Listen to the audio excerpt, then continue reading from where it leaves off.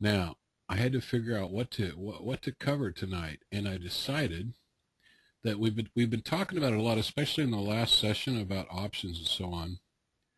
A thing which I would call rolling channels. This is very interesting technique or method to find trades, especially when the market is just kind of meandering around. This can be really good. A rolling channel is when a stock is trading in a channel. Those two lines represent a trading range. And, the stock trades like thus.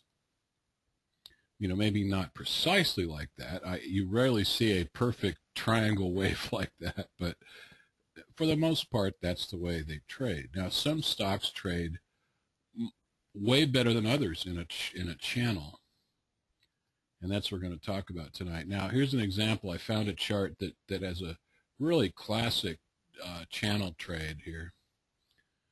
If you look at this,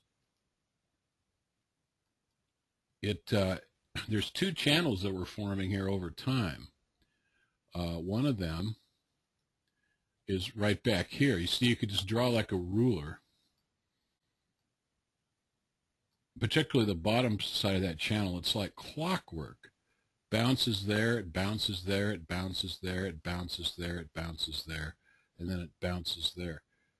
Every one of those guys you could have caught, and wrote it up to the top channel, which is that line I drew there. Right now, it broke through the channel and then it fell, right here. But notice it forms a whole new channel right there. There's your top, and there's your bottom. I didn't draw a very good line, but you get the idea. So this is still channeling once again. So this particular stock, the symbol is CNX, I found by walking through a bunch of charts, and this one jumped out as being a strong channel. Now the advantage is that you can catch these on the top, say shorts or put options, or catch them on the bottom with longs, and the only downside to channel trading is that you're going to be eventually wrong. And now what I mean by that is, let's take this guy here. See, if you were trading let's say you were going short on the top channel, okay? You would have been semi-wrong right here. You would have had a little scare, but you would have been right. So eventually, but see, you would have been right here, here, here, sort of right here. You might have bailed out here, but you would have been right here, okay? The problem is is that eventually you'd be really wrong on a short, because see right here it busted through the channel and you would have been stopped out, or at least you should have been. You shouldn't have let yourself get hammered like that. So the bad news is on channel trading you're eventually going to be wrong, because eventually that stock's going to bust through its channel one way or another. The good news is, look how many times you were right. On a stock that trades a solid channel, you'd have been right 1, 2, 3, 4. Let's say you would have lost on that one. So it looks like 5 times you would have been, no, 6 times you would have been solidly right, and then 1 time wrong. That's not a bad percentage, so keep that in mind. Same thing here. If you go long on the bottom channel, you'd be semi-wrong here. And when I say semi-wrong, it all depends on how much nerve you had, because if you would have gone long right here, it would have busted through the channel, and you might have panicked and got out, which is fine. Maybe you should. But, okay, wrong there. However, you'd be right here, here, here, here, here, here, and here, and here. Now here you'd be semi-wrong. So you're right way more than wrong on a solid channel. That's the point I'm trying to make. Remember, you can't win every trade, so that's not a bad percent. Now, what I'm showing here, now this is what I really wanted to show tonight. I mean, it's all well and good in theory to say, oh yeah, you can find a good channel and trade it. But well, what stock? I mean, there's 2,200 stocks that we monitor in PowerScan. And last week I mentioned that channeling is a really good technique, especially for covered calls, because you can sell calls at the top of a channel and buy them back at the bottom of the channel, for example. And I said that I'm thinking of creating a program that'll scan all the stocks and return to us the best channeling stocks. And then it dawned on me that I don't have to create the program. It's sitting there right in front of us on a silver platter. You can create a filter that does exactly that, returns good, strong channeling stocks, believe it or not. Now, there's no such thing as a channeling filter or channeling formula. But here's what we do have, and I forgot all about this. So PowerScan is even more powerful than even I thought. And that's just the support and resistance formula. Now, let me go over what this formula does, because a lot of people don't, even myself included, forget its power. Let me get a little drawing pen here, and I'll show what I'm talking about. Okay. The step period, of course, is like any other filter. It's the how many bars you want to look at. Let's say you're looking at a daily chart. Now, here's the key. The key to the finding channeling stocks is this thing called minimum bounce off level. I have this set to a 12 in this filter that I made. Now, what does that mean? That means that if you're looking at, say, support, you know, you got support and resistance. If you're looking at support, how many times has that stock bounced off the support during this step period? I'm asking it to find stocks that have bounced at least 12 times in a 60-bar period. That is a lot of bounces. So by juggling these numbers, you can come up with some really nice finds. You can find stocks that you know, bounce, bounce, bounce, bounce, bounce, like a bouncing ball along their support line. This essentially returns a nice list of strong channeling stocks. So what I did is I gave it a pretty high percent. See, this setting right here, it's saying that I want stocks no more than a certain percentage from support. Well, I gave it a pretty high number because I don't care if it's right at support or not. I only care that it's within reason, if it's somewhere in that vicinity. So I did a 5%. But the key is this number up here. Now, some of you are going to say, but Gar, what's this sensitivity? The answer is that doesn't do much. Okay, well, I believe what that is it's when it's measuring your bounces, how many times it bounced. I think it's this number. The lower the number, that means the closer that thing has to be to support or resistance. Just leave it at 10. I find that this number doesn't make any difference. Anyhow, I want to show you this filter and how well it works. Let's go.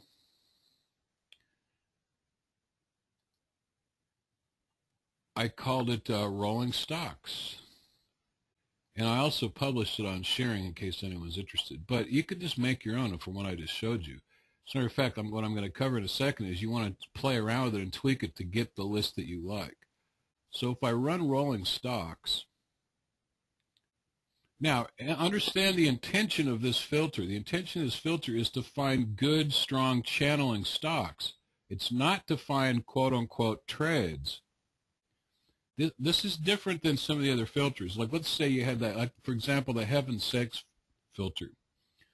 That's good for finding a good long for, like, now. But rolling stocks, that's not its purpose. You might find some good ones, but its purpose is to find all the stocks that are trading in a channel very strongly. So then you walk through them and find good ones. I like to sort by volume, so let's do that. Sometimes it's hard to see the channel unless you zoom out a little bit. You see that's a pretty strong channel. You see how that where my crosshairs are. That's slanted, but it's bouncing off its channel. That's a nice channel. It looks like a sawtooth. You see what it does. See, look at that. This guy bounced many times right there at that level, and it's doing it again. That would have been a nice trade right there. And so on, you see. So you go through these. Oh, wow, BP looks really good, right? Smack on its channel. X looks good right smack on a channel. You see, there's its last channel right there. That looks interesting. You see that? These are coming up. Oh, that's a beautiful channel. See, there's your bottom line and your top line. That stock just recently bounced off its channel and it wants to fly up now. That would have been a good one. Now, how do you trade these? Well, you find something that looks strong to you as a channel, and then I would recommend, unless you're really gutsy, if you're really gutsy, you can jump right in as soon as it hits that channel. If you can stand the possibility that it'll be groveling for a little while. But if you want to have less risk, you just turn on some indicators to confirm when it bounces. And of course, my favorite is the MACD histogram as one example. That doesn't show a good histogram bounce there, but maybe something else does, like, for example, the stochastic. Yeah, stochastic does show a turn. You see, if you can look at that, if you zoom in on that, you see that stochastic has gone positive. And so the stochastic is a little bit a tighter indicator than the histogram. The stochastic tends to indicate a change sooner than the histogram will. However, that red histogram is decaying, so that's a good sign. Anyhow,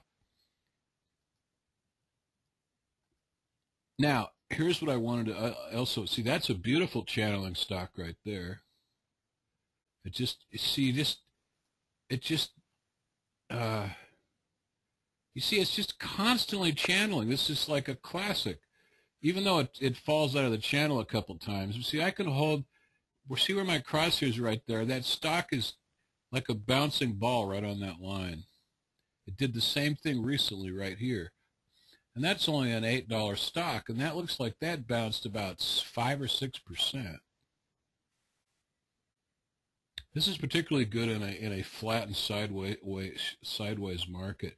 Now, one of the things you're not going to like about the filter, especially if you want like stock picks, that's a nice channel right there. Anyhow, all these are pretty good. Here's what you can do if you want more accuracy. You can start playing with the filter. I'll show you some examples. Whoops, I don't want that. I want this. For example, bump up the bounce level. See, I'm only asking it for 10 bounces. Let's do 15. In other words, I'm saying I want it to have bounced on the support line 15 times in the last 60 days.